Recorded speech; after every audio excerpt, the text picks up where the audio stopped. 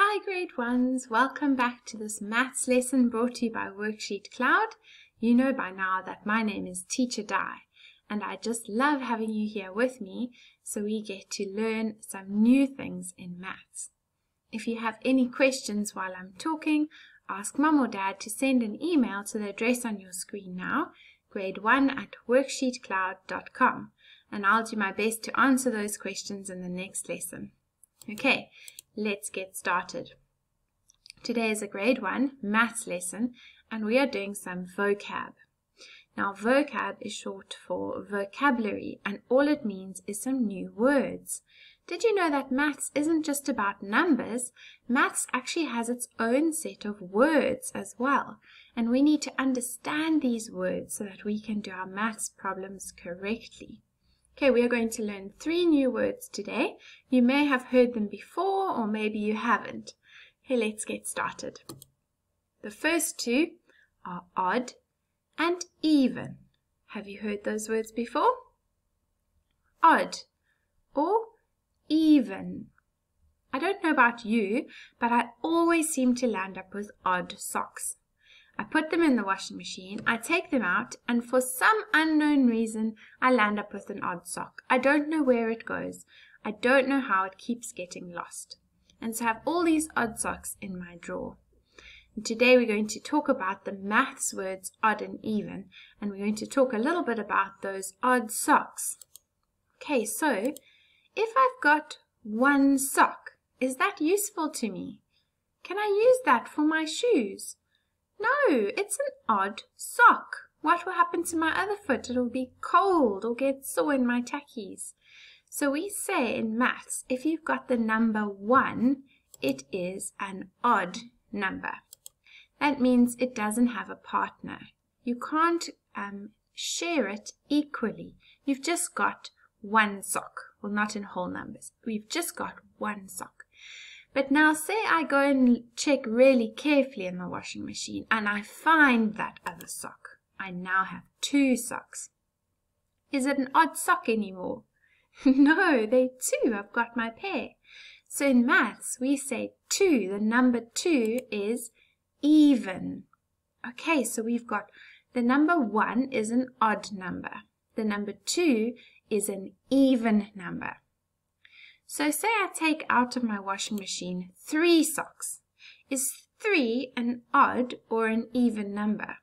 If you have a look, I've got a pair, there's a group of 2, but then I've just got 1, another odd sock. Okay, so number 3 in maths is an odd number. So if I were to say to you right now, can you give me an even number? You could say 2. 2 is an even number. Or I could say to you, can you think of an odd number? Right, you could say 1 or 3. And say I were to go and find that other sock. Maybe the dog had dragged it away and I find it under the couch. And now I've got 4 socks. There's a pair and another pair. 2 and 2. Do you think 4 is an odd or an even number? It's even. 4 is an even number. How about 5? Here we go, we've got some pairs of socks and we've got 1 more. Now would you say 5 is an odd or an even number? Odd, very good. It's an odd sock. 5 is an odd number. I find the other socks and now I've got 6. 2, 4, 6. And so 6 is an even number. You can see it's a pair, it's got a partner. Right, so now we're going to, if we ever think of odd and even numbers, we're going to picture our socks.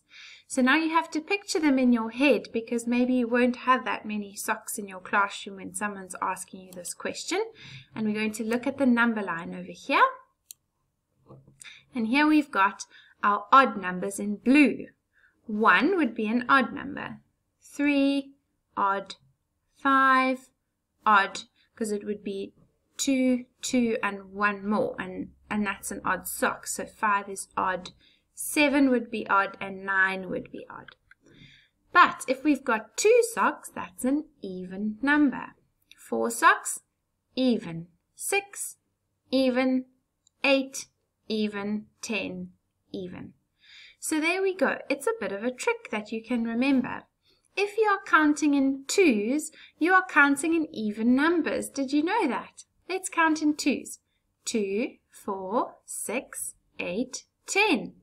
There we go. You just said a whole bunch of even numbers. The numbers that we are jumping over are odd numbers. 1, 3, 5, 7, 9. That's an odd number. And do you know, here's a big trick for you. If you can't understand, then don't worry. This is just something I like to tell my class. See if you can be a smarty pants. Any number that ends in a 2, 4, 6, or 8 is an even number. Any number in the world. And any number that ends in a 1, 3, 5, 7, 9 is an odd number. So I like to say to my grade 1s in front of their parents, and then their parents are always amazed. Grade 1s, is the number 252 an odd or an even number? 252. And so it's an even number. Or I'll say to them, grade 1s, is the number 3,451 an odd or an even number? It's an odd number. It ended in 1. It's a funny trick, eh? Okay, so we need to remember this number line, 1 to 10, which are odd and even numbers, and then we can actually work out any number if it's odd or even. You don't have to do that right now. I just wanted to tell you about that sneaky trick. Okay, back to the page.